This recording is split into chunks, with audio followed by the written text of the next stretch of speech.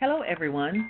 Welcome to this session on alternative visits. I'm happy to introduce Amber Sanchez, one of our RN care managers located in the Claremore Family Practice Clinic.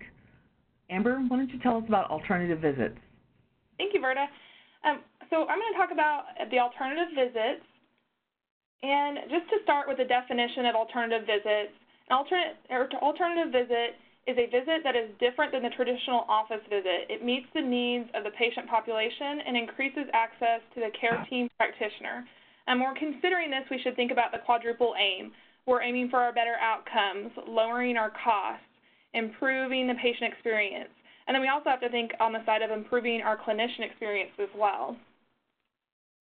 So why are these important? Well, we get to gather some information on how to help the patient and the caregivers involved, and then this increases the access to care based on the patient need.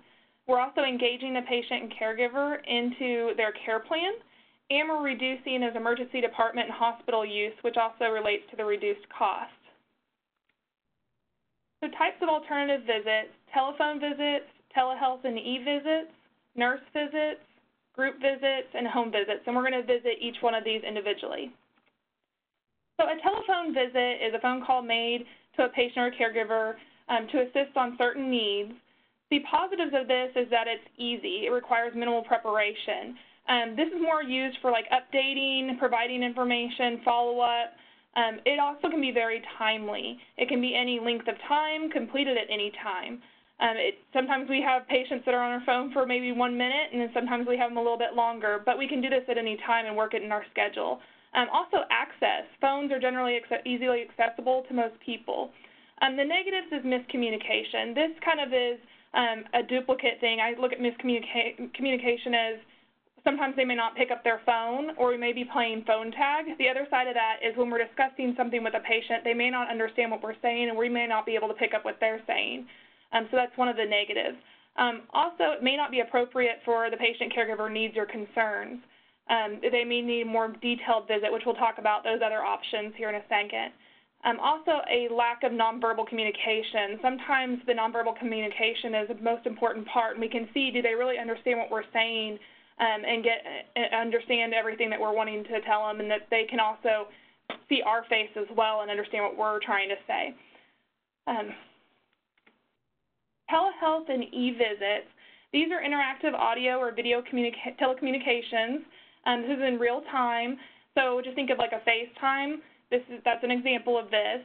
They can be very useful. The positives, you're able to see the patient. You get to see more of those nonverbal cues, mostly their face and maybe the upper half of the body, so we don't get everything, but we get a little bit more than we would with a telephone visit.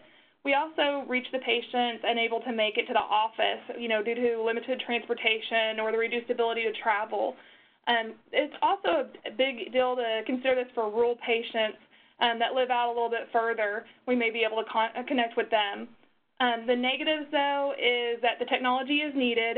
A lot of times they have to be technologically savvy. A good idea is to set this up in office and in person before you try and send them out and use it at their home. It can require the patient and caregiver to set it up if you don't do it in the office, and then they have to log in and they have to be able to operate this as well. We do have Chiron Health that we can use here with Utica Park to be able to connect with patients, so we've used that a couple of times with quite a few of them.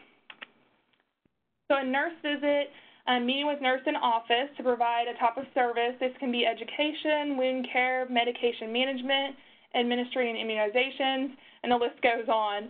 The positives is this is in person, verbal and nonverbal cues. You can see everything, and you can kind of discuss things with the patient in real time.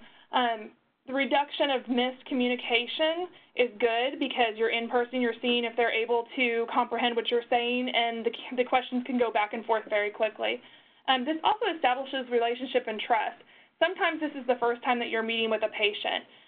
So this is a big time to be able to go ahead and develop that relationship with them and get them to open up a little bit further. And the good thing to know is that this doesn't need to be just a one-time thing. You can always meet with a patient when they come into the office and do a quick nurse visit with them, and that just continues to build that relationship. The negatives, though, it does require the patient to come to the office, but sometimes the patients want that one-on-one communication with you and face-to-face. Another negative can be that the time needed to assist the patient. I'm sure we've all been in a situation where you want to meet with a patient for 5, 10, 15 minutes, and it ends up being a 30-minute to an hour conversation because there's needs that come up. The good thing is, though, you get everything taken care of in that time. Group visits and education. This is a visit with multiple patients and caregivers to address a topic of concern. An example would be getting everybody together for like diabetes education or COPD management. The positives are you reach a larger amount of people. You also have peer-to-peer teaching, so patients may actually talk with each other during this time and say, hey, this is my experience, this is what happened, and maybe that will help you. Also, it's that face-to-face communication. You're getting to see the verbal cues and the nonverbal cues and everything. The negatives, it's not private. Sometimes our patients want that private setting that they can discuss things with you. I usually will say after a group visit, have a little bit of time allotted so that you can meet individually with these patients if they require it. Also, the patient caregiver may need a little bit more detailed visit due to the specific needs. This is more in consideration of those people that just need a little extra support and they need a little bit more reinforcement.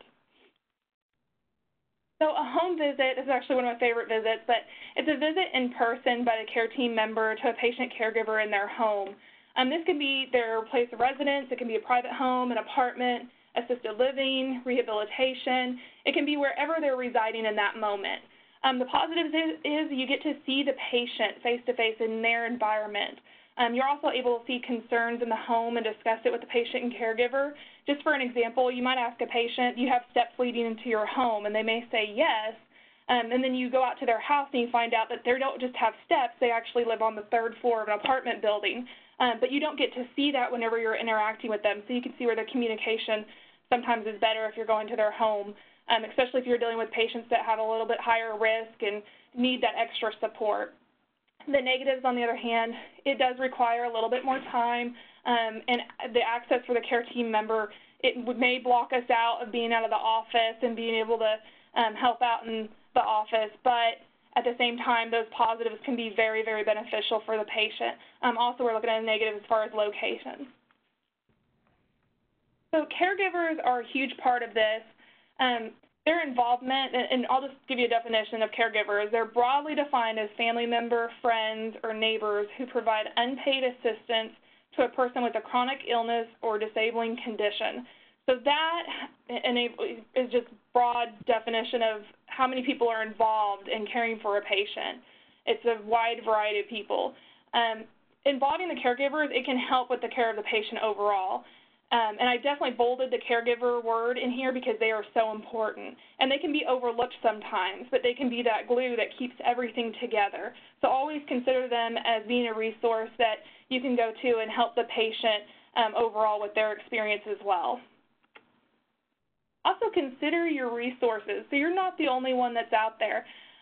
Your physician and your physician team are going to be very beneficial to help you in taking care of the patient. Other providers that are involved in the care as well. The caregivers, like I mentioned, they're extremely important. Transitional care nurses, the high-risk care manager, they are often available to be able to help with some of these patients that need the extra resource. Social work, home health, insurance plans, community resources. We also have our diabetic educators and our nutritionists that are going to be beneficial for us when we need help with these patients. And these are just my references. And thank you so much. Thank you, Amber. Thank you, Meredith.